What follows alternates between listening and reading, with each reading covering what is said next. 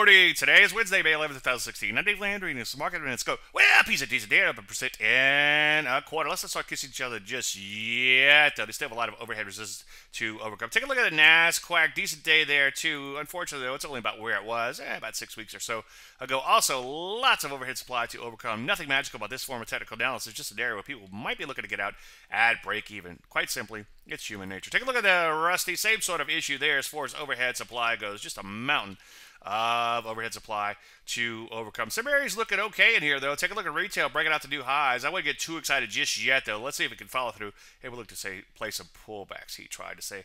I do still like the energies and metals and mining. Both of these areas have corrected, so make sure you wait for entries on any potential positions here. For the most part, though, I think now's the time to just sit on your hands and let things shake out a bit. Any questions? As usual, Dave at DaveLeonard.com. I'm Dave Landry, and you just heard a Bucket Bennett.